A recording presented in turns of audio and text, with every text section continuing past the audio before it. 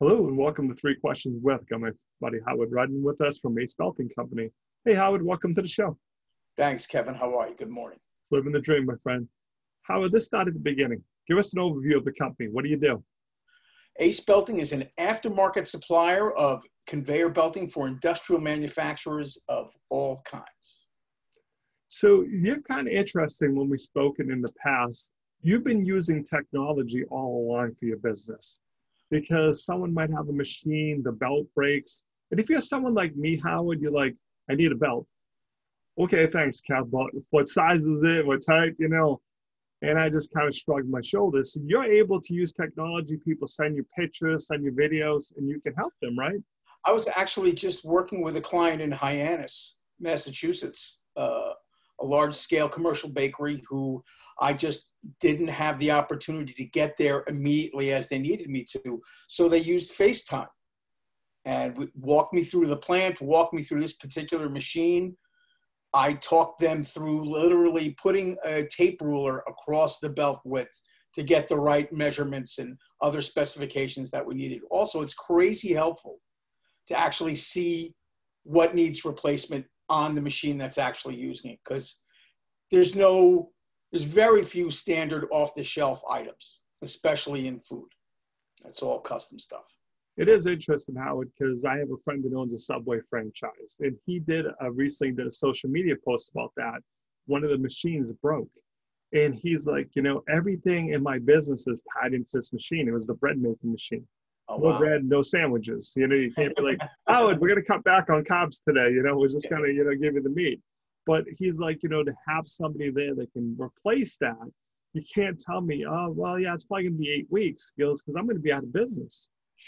Well, that's it. Primarily, I describe it, it's akin to when you buy your car. You go to a car dealership, you buy your car, and then something happens with it. You know what? You go bring your car back to have the work done. Well, listen, Kevin, we're going to get this part. It's 8 weeks. It's got to come from overseas, and it's going to be $40,000, And you're like, what the hell am I going to do? I got to go somewhere in the next 8 weeks, Yep. You go to your local mechanic who says, yeah, it's actually not that uncommon a part. We can have it made for you. We can have it made for you in 4 days, and it's going to cost you $1,000. Boom. That's me. I'm your local mechanic because I have 25 years experience in conveyor belting, which is not unusual. You'd be surprised. But knowing what materials do what in your application. You need better grip, less grip. You got to move it up. You got to move it down. It's not lasting long enough. It lasts too long, and you got to change it anyway. What can we do? And any way we can help you keep your machines up and running the way you want them to be. It's interesting, the role of the troublemaker, finding what's going wrong with things. Because like you said, it can be simple. Like, I don't understand this, Howard. They're telling me this should last 2 years, and I'm going through it in 2 months. So that, and obviously that's going to irritate me because now I got to shut down production while even if it's just, hey, we have a whole bunch of these, we just put it in, but I'm stopping the line, and I don't want to stop the line.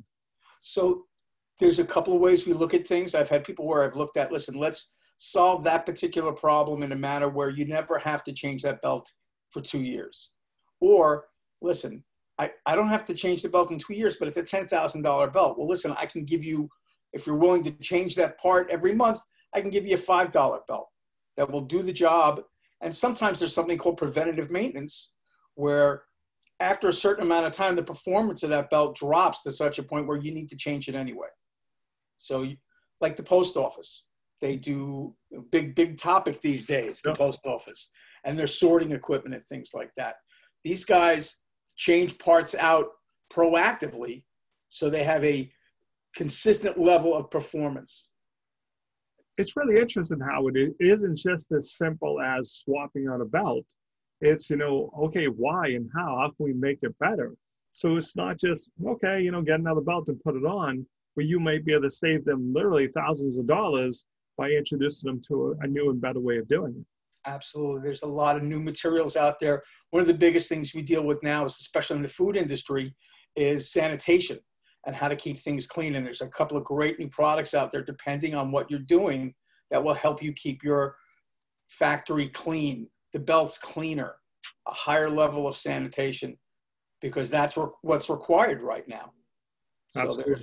So how do people reach out to, how can they learn more, my friend? Well, a couple of great things they could do. One is, if you're a Facebook or an Instagram person, Made on a Belt, MadeOnABELT, because everything in the world is made on a belt.